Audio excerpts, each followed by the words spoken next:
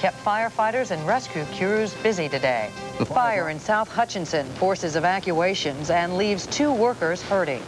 Good evening, I'm Cindy Close. I'm Roger Cornish. Thanks for joining us. Our top story, a major fire and explosion that kept fire crews busy and forced the evacuation of at least 1 school. It happened early this afternoon at a business in South Hutchinson. Donald Forbes was on the scene this afternoon. He joins us now with the story. Donald. Roger, it happened shortly after 1 this afternoon when residents and businesses in and around South Hutchinson heard and felt the first of several explosions. This home video was shot shortly after 1 this afternoon, following a major explosion in South Hutchinson at Kansas Propane. It looked like a hot flame. It was going right out of the top like a blowtorch.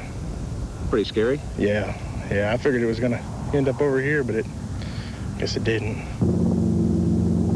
Businesses, homes, and an elementary school surrounding the Kansas Propane business were asked to evacuate for fear of more explosions. One of those businesses was Farm Bureau. When we walked outside, it was just like a lot of gray smoke, and then all of a sudden the flames just shot up, and we could see the flames and a lot of black smoke.